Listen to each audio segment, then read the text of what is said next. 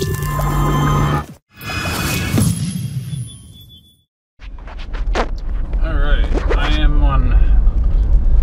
on my street. I'm actually going to be going back to the school parking lot again, using that as a home base to do some more riding, getting out there a little bit later than I like. It's already 6:15 and it's pretty much dark by 7.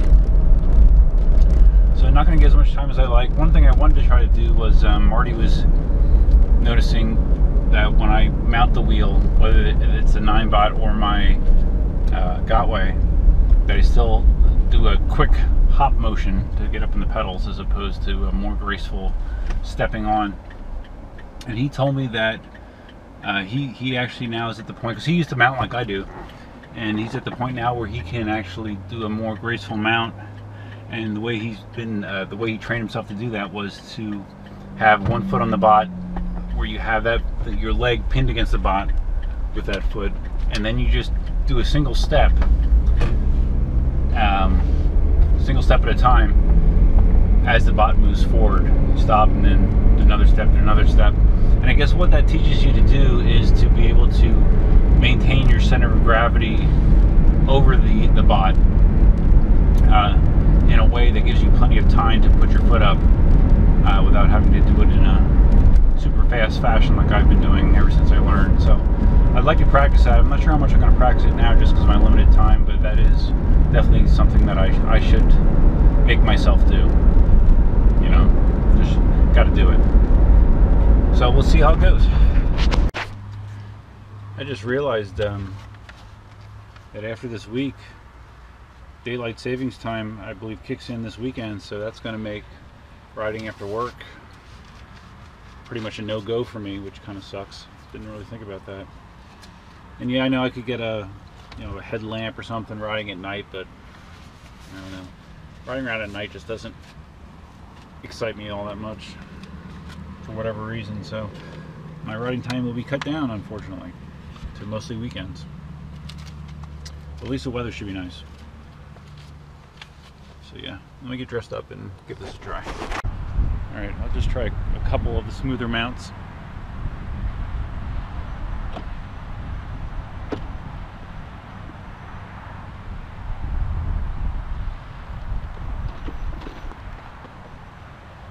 When I tried it before, that's kind of what I've noticed happens, is my center of gravity is too far over and I lose it. It just means my center of gravity is incorrect.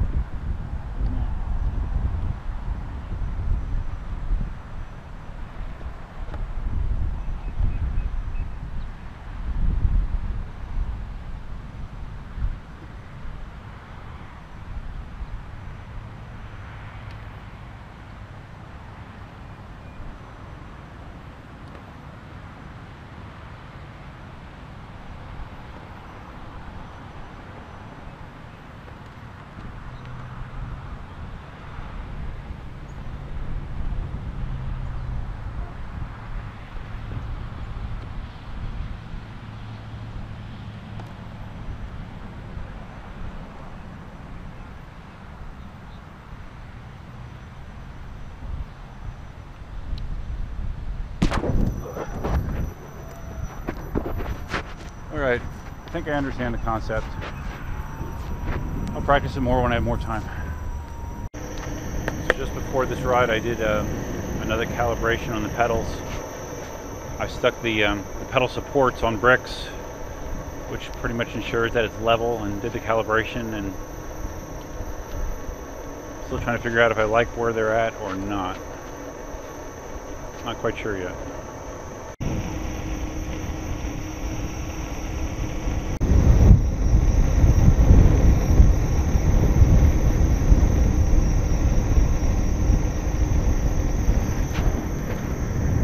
I've noticed that's returned to a certain degree is occasional wobbles. Maybe because, again, it's, I don't know, it's just my lower body getting used to the added size, or foot positions maybe not ideal yet. I don't know. I do get some wobbling now and then. Nothing terrible.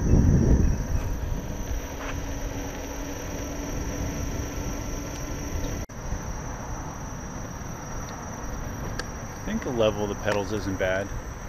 Although maybe just a very slight backwards tilt might be a little bit better, I'm thinking. Kind of like what Marty said. Another difference with the Msuper is because it has a much bigger battery pack than the 9-bot1 E+, is you don't have to charge it all the time. I was in the habit of charging my E+ after every ride, but this was showing 80% battery after riding last night, so I can probably go 2 or 3 rides in between, normal rides I guess. The sun's already starting to go down, unfortunately. Bummer. Of course, the real solution is to become independently wealthy so I can do whatever I want all day. Haven't implemented that plan yet.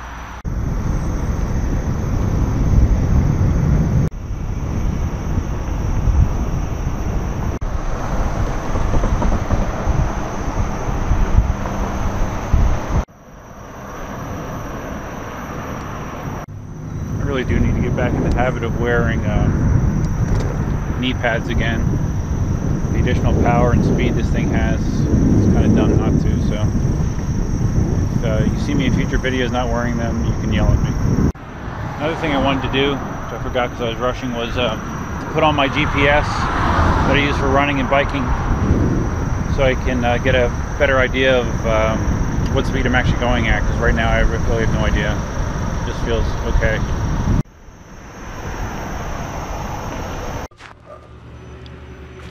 One of the things Marty suggested I do is try setting the tilt back on this very low, just to get a feel for what the tilt back feels like. So I'm going to set it for 15 kilometers an hour.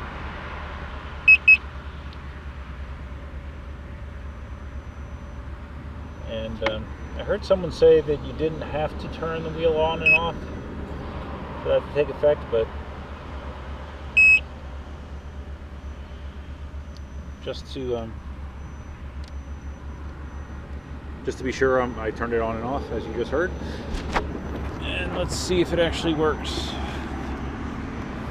If I get 15 mile an hour tilt back. Practicing my stepping.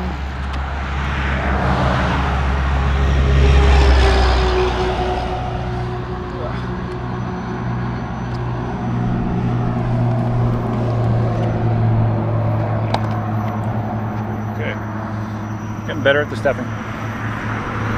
Alright, so let's... Okay, yeah, there it is.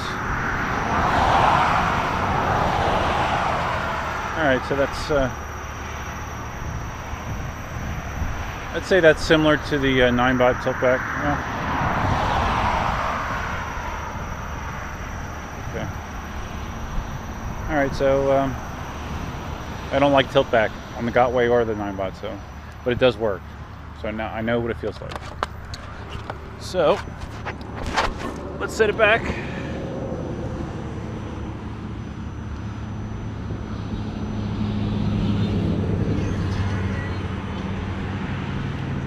I'm going to set it back to 39 kilometers an hour.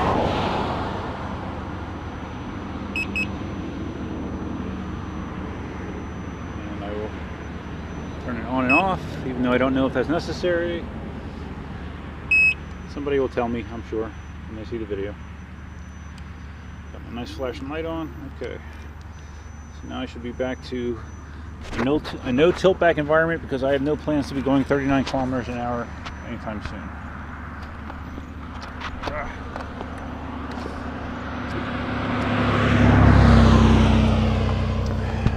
Step-on thing should not be that hard.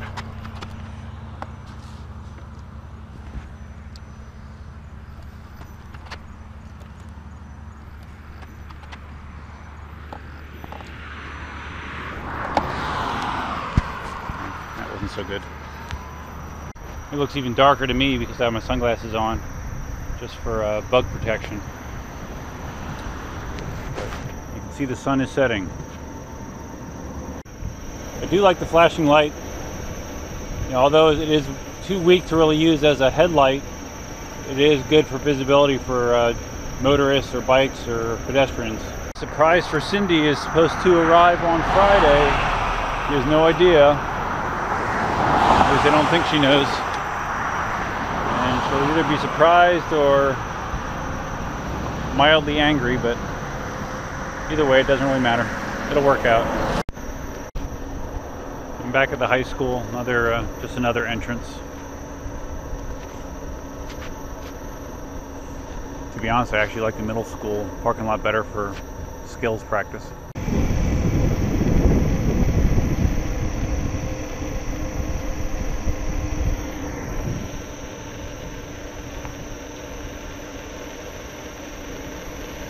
Okay, gonna go a little faster to get a feel for it.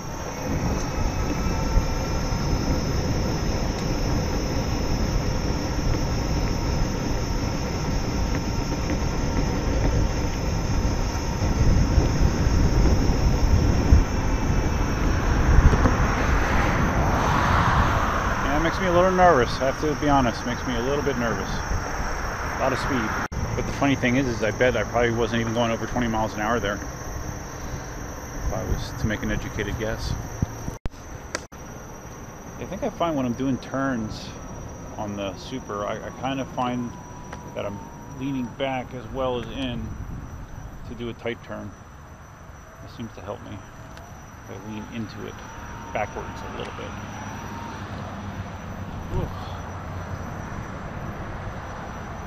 But as you can see, I'm still far from perfect. I certainly can't do 1 foot turns. I've just been doing some practicing trying to turn on this section of wide sidewalk, which is probably, I don't know, 8 feet. And I can turn within that radius, but it's hairy. Let me see if I can set the camera down so you can see this.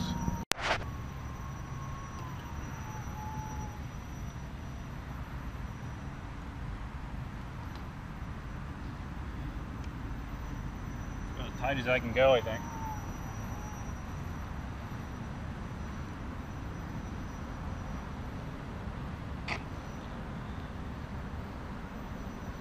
That's how you scrape the pedals.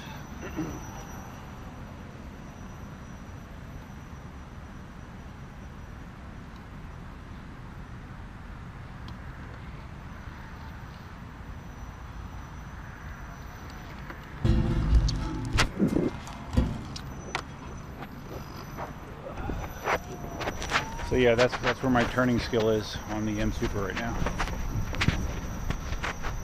Not great. Certainly adequate for the riding I do, but skill-wise, not impressive at all.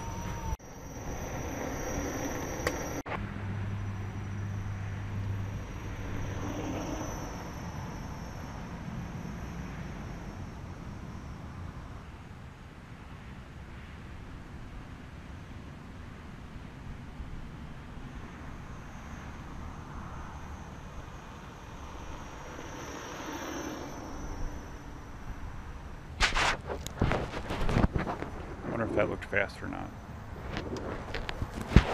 I'll let you know. When I first started learning, I very clearly remember when I had the 9x1 over here, and my goal was to make it around this outer loop here, the outside loop of the parking lot. And I remember being freaking out as I went around the corners because I was so shaky turning. And multiple times, I was wobbling and just barely saving it, and like breaking out in a cold sweat as I came across these speed bumps I just went over. And it's just crazy thinking about how it was then and how I felt then versus how I feel now. It's a big difference. But it's just a testament to the power of perseverance. When it comes, if you're watching this video and you're trying to learn how to ride electric unicycle, or frustrated, struggling, trust me, I know how you feel. I'm an old guy. I'm almost 49, and old dogs don't like to learn new tricks typically, but I'm glad I stuck with it. And if you're struggling to learn, I encourage you to stick with it as well, because it may take a shorter amount of time, longer amount of time, but if you stick at it, you will eventually be successful. So keep going. guess technically I could ride at night. You know, this parking lot does have street lights, and a lot of the major roads around here actually have street lights. So I could ride at night. Wouldn't be a big deal. The pedal calibration, it feels okay now. I think I'm gonna leave it like this for now, and I'll see if it bothers me in a longer ride. But the more I've been on it, it feels pretty good. So we'll leave it status quo. All right, guess I gotta call it a night.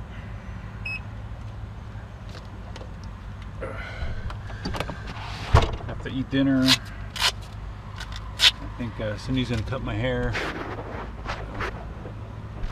Got some real life things to do. But the good news is the weekend is only 2 days away. So, and the weather's supposed to be good this weekend, cooler temperatures, so that could give me an opportunity to get a longer ride in, which would be nice. So anyways, hope you enjoyed my session. Please feel free to leave your comments below, and if you like the stuff I have on my channel, take a moment to like the video and subscribe if you like. Till next time, Duckman out.